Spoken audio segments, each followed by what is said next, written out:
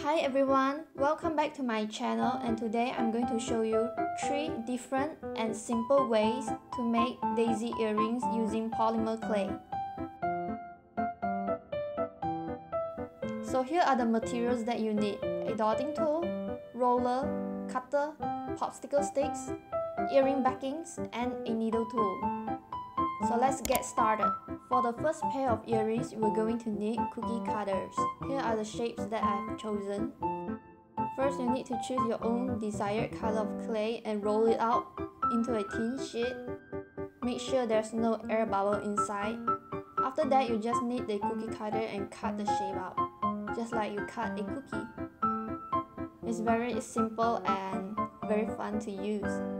For me, this is the most simple way to make earrings. And you can make any kind of earrings you want with different shapes and sizes of cutters. After cutting it with the cookie cutter, just remove it slowly with a blade to prevent it from cracking. As you can see here, the edges is not smooth, so you need to smooth it out. This is an extra step, but I prefer to texture the flowers using my dotting tools. I feel like creating texture on the petals make it look more realistic. After that, you just need to add the center part using a small ball of yellow clay, and that's it. You're done with the first pair. Now moving on to the second pair of earrings, which is also my personal favorite, which is using silicone mold. This is the fastest and simple method to create a bunch of professional looking earrings. Push in the clay with a dotting tool. All you need to do is to press. Make sure the clay is inside, and then cut the excess clay off with a blade.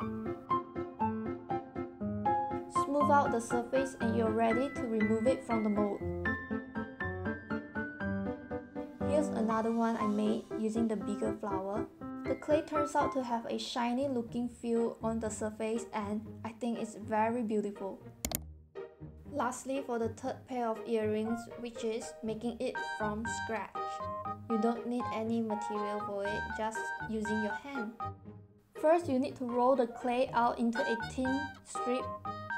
It's easier to roll it on a piece of paper because of the friction.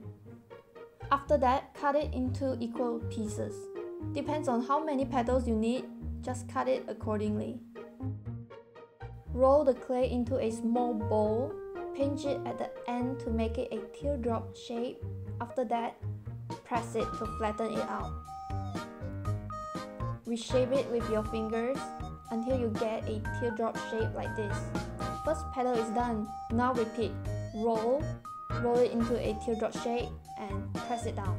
Now you just have to repeat the process again until you get the amount of petals that you need. Now for the fun part, you just need to put all the petals together. I'm making a flower stud using 6 petals.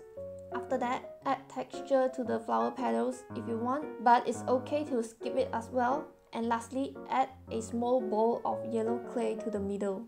And you're done. Here are some of the earrings that I've made using the 3 methods. As you can see, I personally love the one using a mold. I hope you guys give it a try as well.